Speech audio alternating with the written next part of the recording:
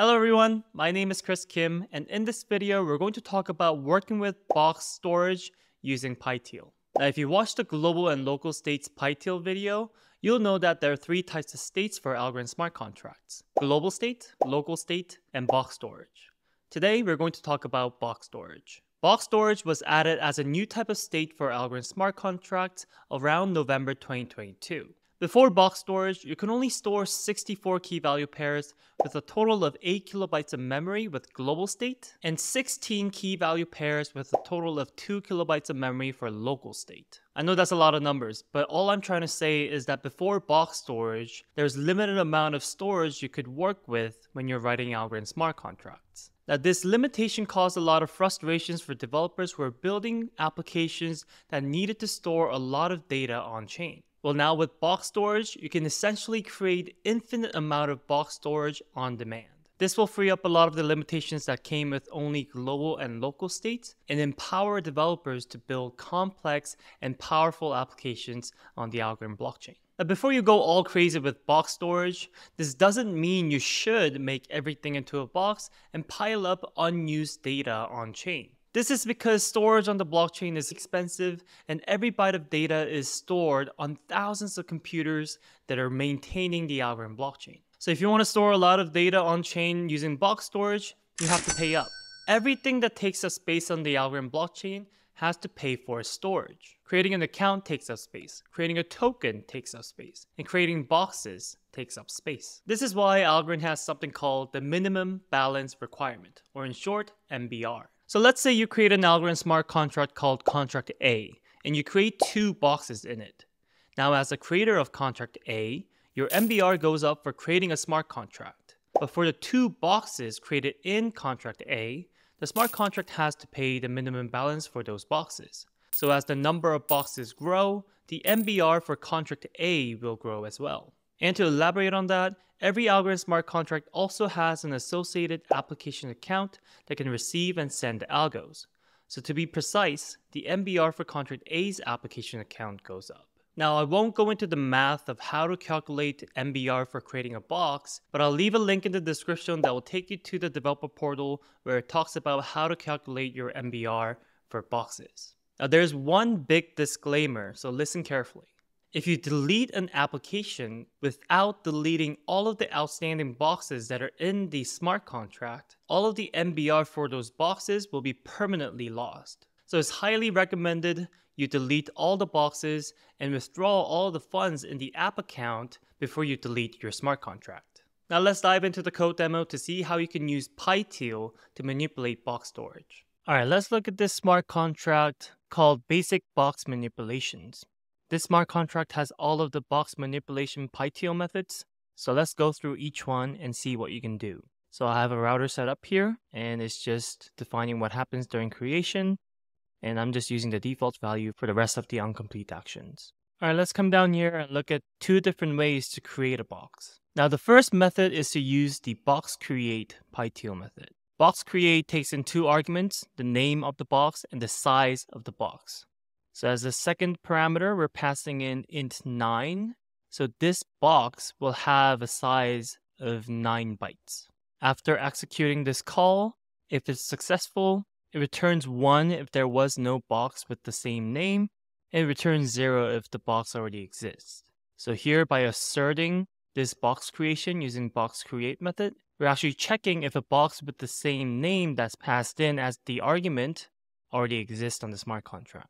You want to use the box create method if you know what the size of the box should be before creating the box. Because once you set the size of the box when you create the box with box create, that size cannot change. So this box with this box create method will always have a size of 9 bytes. Now let's look at the second method of creating a box, and that's to use the box put method. Now if you don't already have the box with the same name on the smart contract, this box put method will actually create a new box with that name that includes the value that you pass in. So here, the create box with put method takes in two arguments, box name and box value. And when we call the box put method, for the first argument, we're passing in the box name argument that we pass in. And for the second argument, we're passing in the box value argument. This is great because you don't have to predefine what the size of the box will be. BoxPut will automatically calculate the size of the value that you're passing in and create a box with that exact size. So you want to use BoxPut when you need to create a box and you know what value that you want to pass in, but you don't exactly want to calculate what the byte size is of the value that you pass in. And moving on to writing to a box. Now there are two different ways to write to an existing box. One is to use the box replace method. Box replace takes in 3 arguments: the name of the box as the first argument, the index of where you want to start replacing the byte, and the value that you want to replace with as the third argument. So what this line of code is saying, hey, for the box with this box name, I want to replace the byte value starting from the 0 index with this new name value that I'm passing in. So with box replace, you can partially change the byte value that is stored in the box. Now, the second way to write to a box is to use the box put method again. Now I said that when there isn't a box with the same name, box put creates a new box. But if you use box put and pass in a box name that already exists, you're not creating a new box, but you're actually updating the value that's written in that box. So this write box method is taking in 2 arguments, box name and new name. And as a first argument for box put method, we're passing in the name of the box, and the second argument is a new value that I want to replace with the old value that is stored in the box. Now there's one big limitation with this box put method, and that limitation is when you're updating the value of the box with the new value, that new value must have the same byte length as the old value. If you try to update the box with box put where the new value has a different byte length, the transaction will fail. And moving on to reading contents of the box. There are 2 different ways to read from a box. The first way is to use the box extract method. Box extract takes in 3 arguments: the box name as the first argument, and the start and the end index of the byte array that you want to read from. Box extract is great if you want to just read a certain length of the byte that is stored in the box. Now another way to read from a box is to use the box get method. And this box get method only takes in 1 argument, which is the name of the box that you want to read from. Now this box get method returns a maybe value, and that maybe value holds 2 things. 1, a Boolean value indicating if the box exists, and the content of the box. So when we use box get to read from a box with this box name argument, we're assigning that to the contents variable, and we're asserting that this box exists by doing assert contents.hasValue. Now if this is true, then it will move on and we will set the output to the content of the box by doing contents.value. So box get is great if you need to read the full content of the box. Next, to delete the box. To delete a box, you use the box delete method. It takes in 1 argument, the name of the box. And just like box create, box delete returns 1 if the box existed and 0 if box didn't exist. So by doing assert app.boxDelete with boxName.get, that's saying, hey, I want to delete the box with this box name, but make sure that box exists. If the box doesn't exist, this assertion will fail and the transaction will fail as well. Now there's one more method that returns the length of the box, and that method is called boxLength. This takes in 1 argument, the name of the box, and this returns a maybe value with the Boolean value indicating whether the box exists or not, and the length of the box. So these are all of the PyTeal methods that you can use to manipulate a box. We have 2 different ways to create a box. We have 2 different ways to write to a box, 2 different ways to read from a box, a way to delete a box, and a way to get the box size. Now let's build this smart contract, head over to Dappflow, and interact with this smart contract to see these methods in action. I'm going to open up my terminal and run that Python file. By doing that, if you open up the terminal, that will write out the artifacts into this artifacts folder, and you can see the 2 teal programs and the contract.json ABI file written out. Now let's head over to Dappflow and deploy and call this smart contract.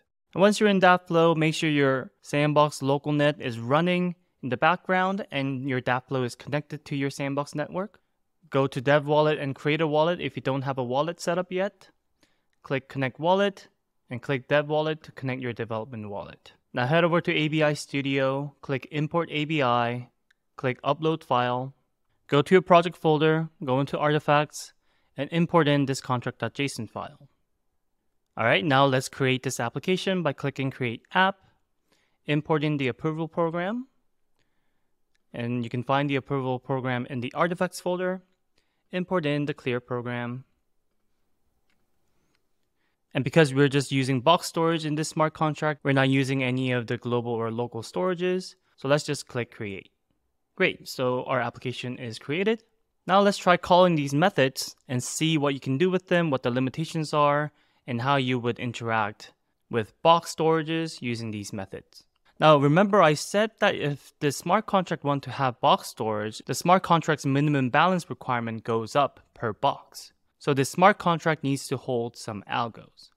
With Dappflow, it's really easy to fund your smart contract. All you need to do is to click on this faucet icon to dispense some algos into your smart contract. If you click View Transaction, you can see that we sent 100 algos to the smart contract that we created.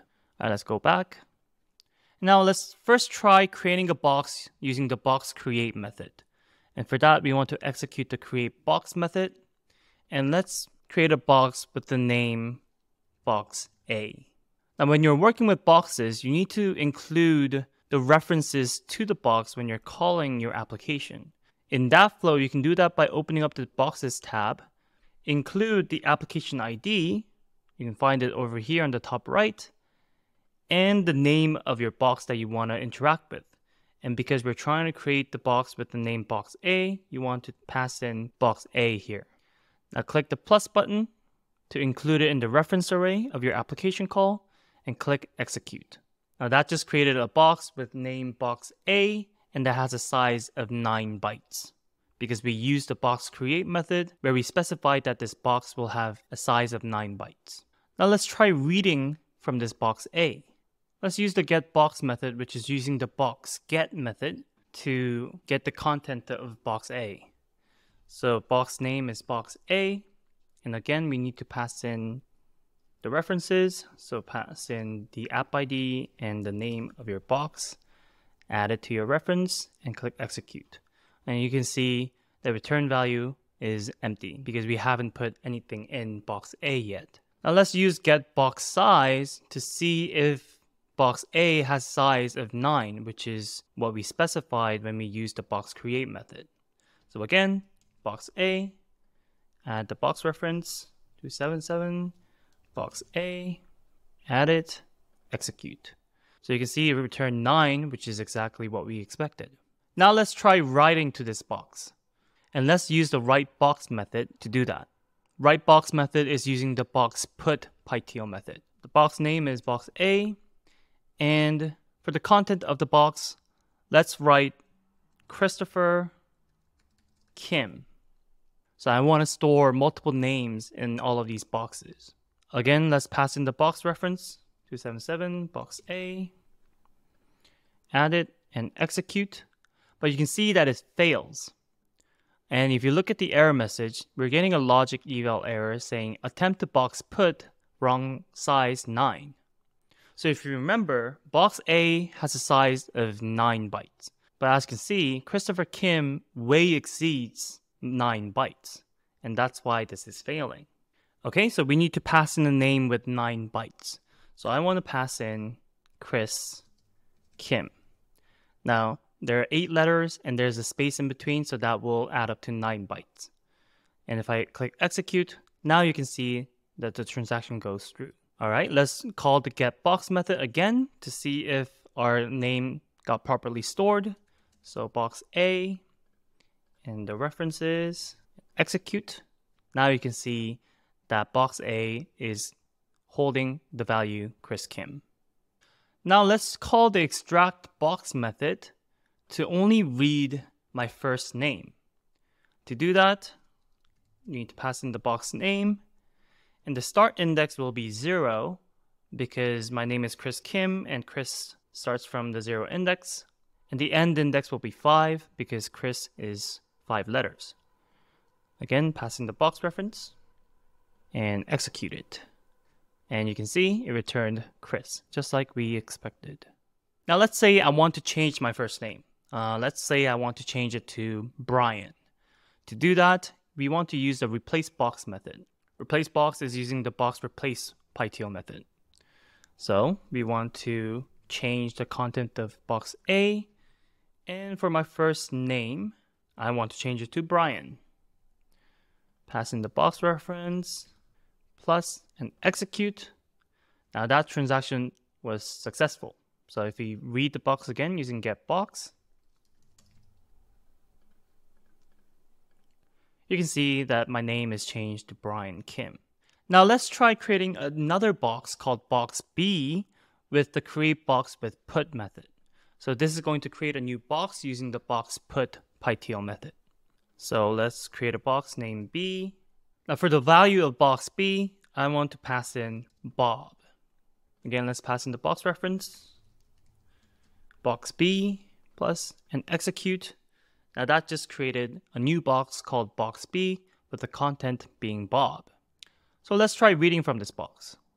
Use get box, box B, the references, and execute. You can see that the content of the box B is Bob. Now I said that when you use box put to create a box, the size of the box is automatically calculated based on the value that you pass in as the content. So let's try checking the size of box B by calling get box size. So we want to check the size of box B, 277, box B. And if I click execute, you can see that it returned 3 because we passed in Bob, which is 3 bytes. Now let's try deleting box B. You can do that by calling the delete box method. I'm going to delete box B, pass in the reference, execute. That transaction was successful. And now if I try reading from box B, you can see that it returns an error because box B doesn't exist anymore. So that's how you use these 8 different box manipulation PyTeal methods to create a box, to read from a box, to write into a box, to delete a box, and to get the box size. Today we learned what box storage is and how you can manipulate boxes using PyTeal. Now there's a lot of information I couldn't include in this video without making this video an hour long. So make sure you head to the developer portal and read up on boxes before you start using them in your application. I'll also leave a link in the description to an article that explains everything that you need to know about boxes. As always, if you have any questions, head to the Algorand Discord channel and get help from our developer relations team or our amazing Algorand developer community. Also, if you liked what you saw today, please like and subscribe this channel so that we can help more aspiring Algorand developers. That being said, thanks for watching. I'll see you in the next one.